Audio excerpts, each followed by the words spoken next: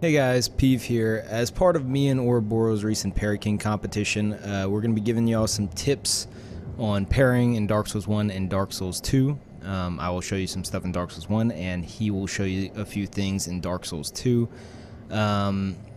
Basically, I'm going to go over some setup parries, some rolling R1s, and some running R1s of a few weapon types that you would encounter pretty often in PvP. And I'm joined today by your bro Tarkus, who is here to assist me, and is also very, very rude, apparently.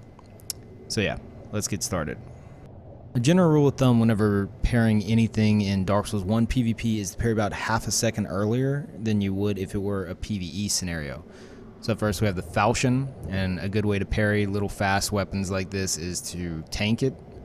And tank the first hit and then parry the second, but you have to also meet the proper poise break for this. The amount of poise you would need to tank it would be, I believe, 31 poise. So let's give it a try. Now we have the rolling R1. Okay, and now the running R1.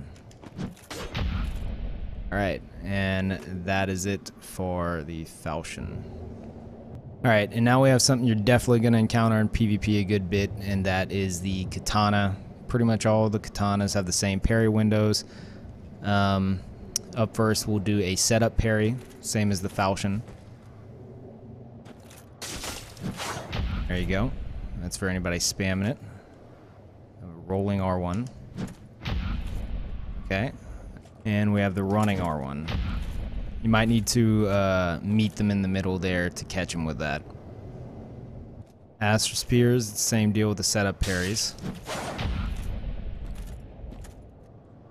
Same deal with the rolling R1s. And the same with the running.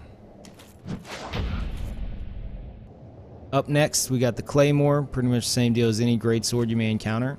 Somebody's mashing against your shield. Parry them like that. They're doing a lot of rolling R1s, and you see it coming. Just take them out like that.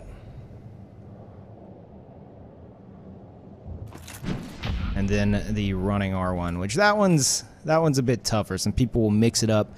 They'll try to dead angle you, which is where they throw out the attack in a certain way to where they can get behind your block. So if it looks like they're coming at a weird angle, especially that running R1, it may be best not to attempt to parry it because they may just punish you for it.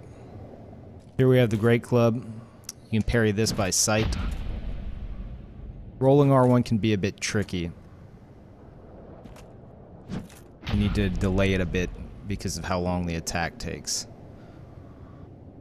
And there's the running, even though you won't encounter that too much. Pretty much if you see someone with a Great Club, generally, if they're also wearing Havel's armor and Mother's Mask, they're probably going to be trying to backstab you with Hornet Ring. So you might want to just be wary of that. We have the Zweihander. It's an ultra great sword moveset that can be parried by sight. Its rolling R1 is extremely similar to the Claymore rolling R1. You may need to delay it a bit. And the running R1. There we go. Very much similar to the Great Club, but with a weapon like this, you definitely need to watch out for people trying to do dead angles.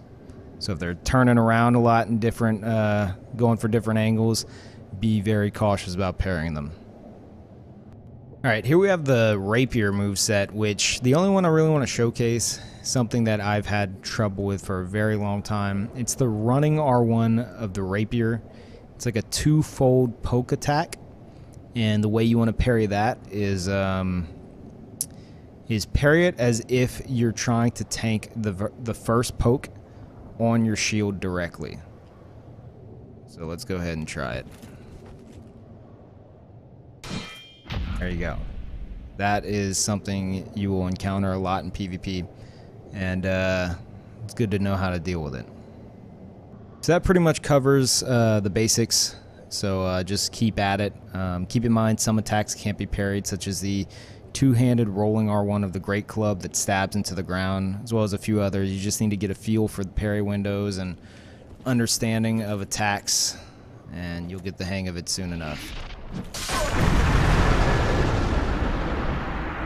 Not this time, though. You can parry that, I'm just bad.